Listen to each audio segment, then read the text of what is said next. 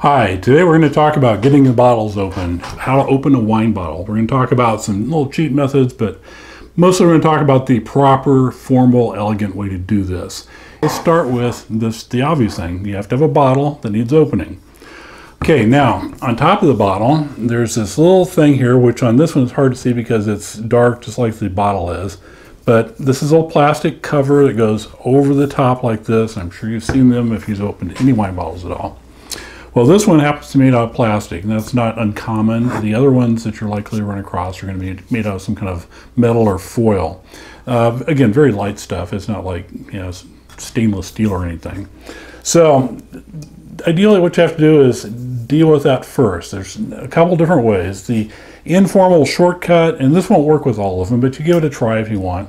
If you're just at home, you just want to open a bottle for yourself, or you and your significant other or guest or whatever, very informal situation, you don't need to go through the whole formal cutting it off. You can try it. It may not work, but it may. Just get a hold of it and twist the bottle. If it moves, then you just kind of work it all the way up and it comes right off in your hand. That's one method. I use that a lot. It's kind of, if I'm here by myself, just want to open a bottle and get going on it, just twist and pull.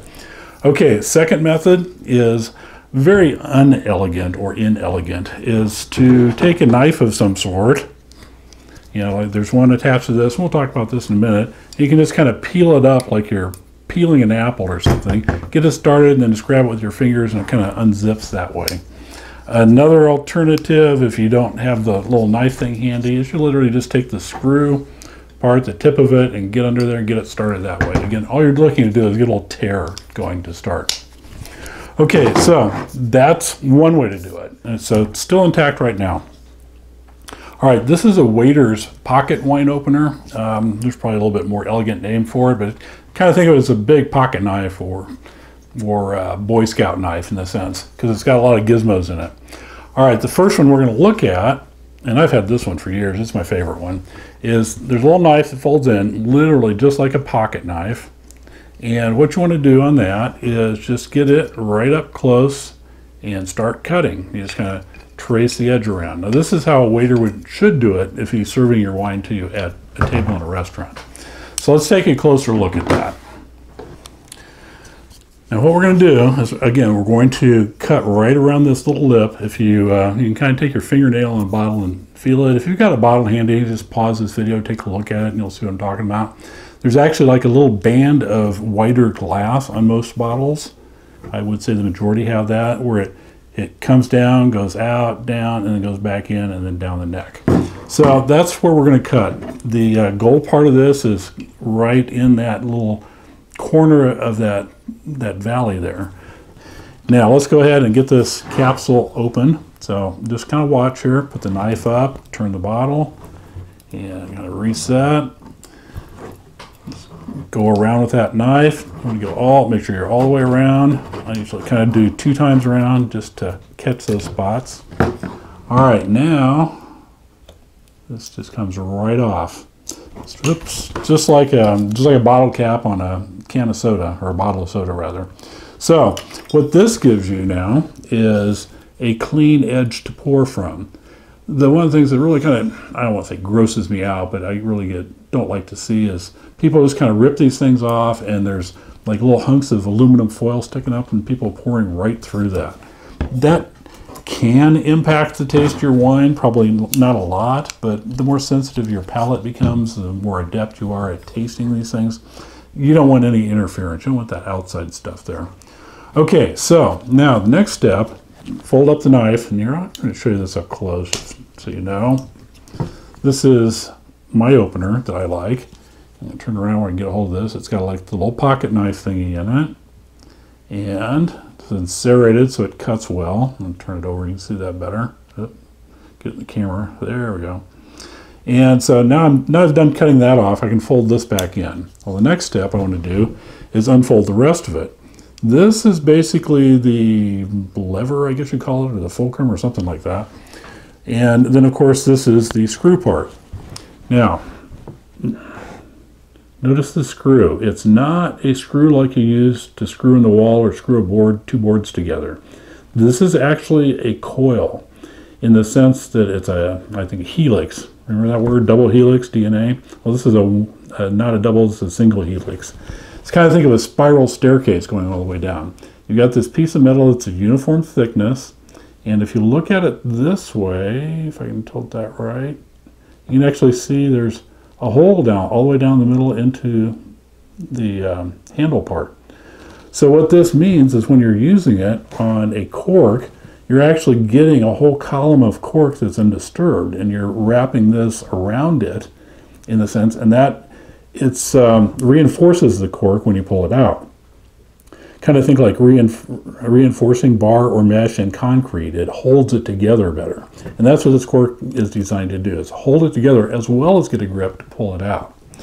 All right, so now what we're going to look at is what do we do next? Of course, we want to get it screwed in there. I gotta get so you can see this the best. Shouldn't have worn a white light colored shirt today. All right, so you want to get it down there, and you want to kind of push it into the very center of that cork. Just, you know, push it in enough where, oh, there we go, that went in pretty well. If you can see it, I got just a tip in there. Now, apply some downward pressure and just start turning, and you want to keep it as straight up and down as you can. So you're getting right through the middle of that cork. And once you get it started, now this is pretty well in there, so now it's pretty easy. Just a couple fingers, keep twisting, twisting, twisting, and then you want to stop. I usually like to stop about a half a turn. And if you look at that, you can see there's just that one little curve left on here. I have found with this particular opener, and it's true with most of them, they're pretty uniform in size, that if you go another half a turn, it'll poke through the bottom. Now that won't be a bad thing necessarily, but it could put little chunks of cork in there if the cork's a little bit loose on the bottom. You push it out and it falls in your wine. Not going to hurt the wine. It's already been touching the cork for however long it's been in the bottle, but it's just kind of looks bad if you pour it and here's this little chunk of stuff floating in someone's glass. Okay, so now we've got the cork in. Next step we want to do is adjust this. I guess this would be the fulcrum. Now if you notice, this has, let's turn it this way so you can see it better. This has a little notch on the end, and that fits over the lip of the bottle. If that were the bottle, it's like right there, sort of. Kind of get the idea. Okay, so I'm going to turn that around, get it hooked on there at that point. Now what you want to do next, just to keep it from slipping, is kind of put it around there, put your hand right up against it just to hold it in place. It's not going to take a lot of pressure on your hand, but if you don't, it's got the risk of just slipping like that. So to keep that from happening, you want to just kind of hold it in place gently. It's not too hard. You want to get a firm grip on the neck of the bottle, and then just my approach, put my thumb up here, and I'm sitting down. This is a little awkward.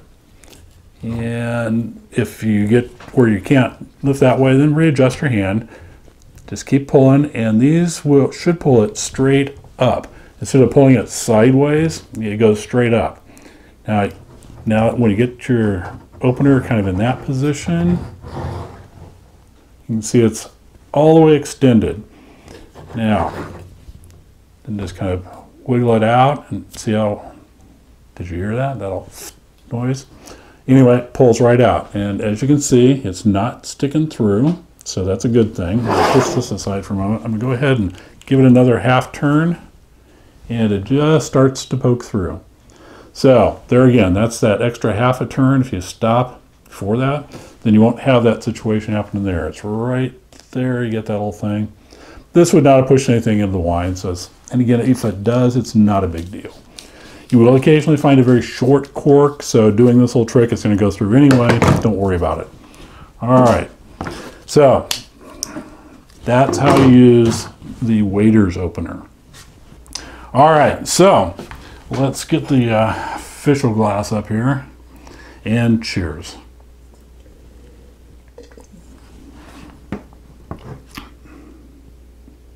You have to keep a few things in mind. What's your budget? What's your taste? Do you want to spend a lot just because you have money to burn? Do you want to spend a lot more to get a better bottle of wine? Do you want to be a cheapskate and spend as little as possible? Or do you just want to get a really good bottle for not that much money?